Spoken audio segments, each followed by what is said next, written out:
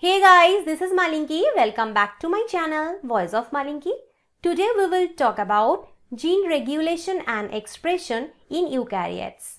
And if you are new in my channel, please subscribe my channel. And if you like my video, please do like, comment and share my video.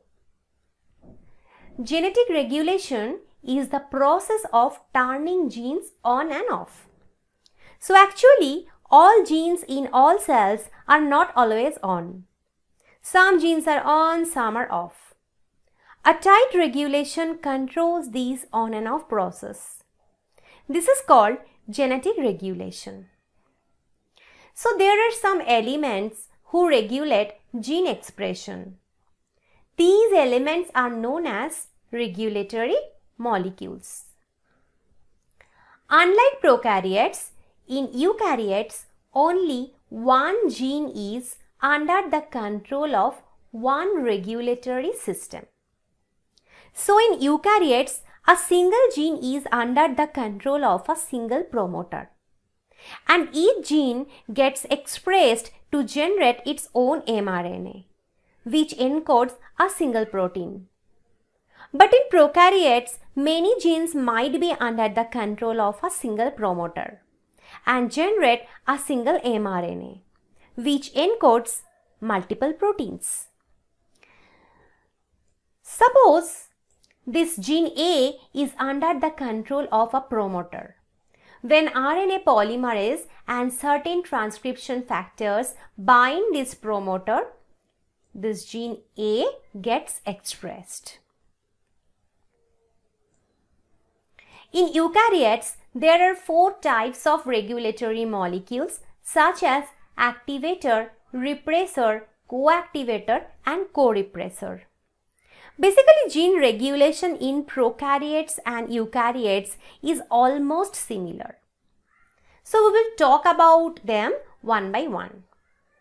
First is activator. So activator binds this enhancer. Now enhancer physically conducts the promoter to affect transcriptional activation. We can see that enhancer is physically interacting with this promoter. So sometimes promoters are unable to strongly bind RNA polymerase and activator helps to promote the binding of RNA polymerase to the promoter. So this is exactly same what we have seen in prokaryotes. Next is repressor. Repressor binds to the silencer and blocks the attachment of RNA polymerase to the promoter and prevents transcription. The function of silencer is equivalent to the operator found in prokaryotes. Otherwise, the concept is same. Next is coactivator. Coactivator binds to the activator and activator-coactivator complex binds to the enhancer and activates gene. So the function of coactivator is equivalent to the inducer found in prokaryotes. Next is corepressor. Along with repressor, this corepressor prevents DNA transcription. Actually, corepressor binds to the repressor and enhances the function of the repressor.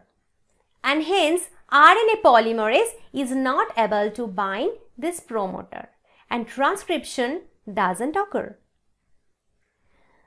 So again, this is exactly same what we have seen in prokaryotes. Activator and coactivator are considered to have positive control over gene expression since they increase gene expression. Repressor and corepressor are considered to have negative control over gene expression since they decrease gene expression. So this is all about today's lecture. I hope you liked the lecture. If you want to get the PDF notes of this topic, please check the first pinned comment or the description box. Thank you.